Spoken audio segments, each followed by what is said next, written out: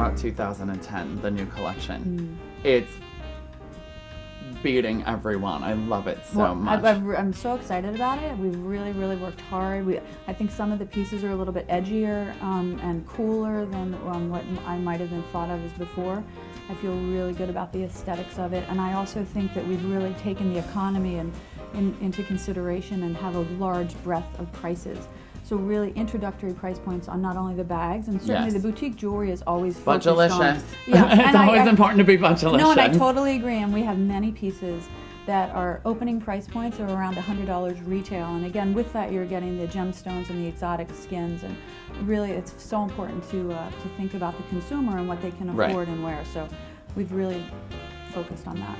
You know, I've noticed recently, you know, I'll go to parties and whatnot at boutiques, and I'm noticing that a lot of aspirational shoppers are there. You know, I'm really seeing that aspirational shopper come out, and they might be buying that introductory piece, and then as they get older and grow, and you know, their pocketbooks grow and whatnot, they're really, I think that's the direction. That's the new client to get. You know, where always before, I think in luxury, it was always the top client.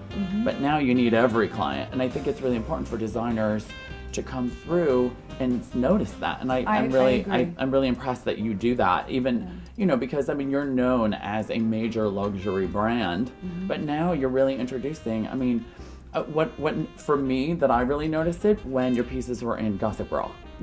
Because that's really the aspirational market. Young girls are watching that and they're seeing it, and it's affordable. Right. And I think that's really important. I think that it also introduces you to a larger customer base in terms of age. So you could have a 20-year-old and you could go all the way up to 70, 80, 90, you know, whatever. And so we have pieces that, you know, a full large crocodile bag might retail for $15,000. The fine jewelry might retail for more than that. But we have many pieces in the boutique line, again, with real gemstones and exotic skin, so you're getting real value for $100, $200, $300. The main price point is $200 retail. It's very important to think about the consumer. You want people to wear it, so you don't want to price yourself out of the market, and it's very important to take that into consideration.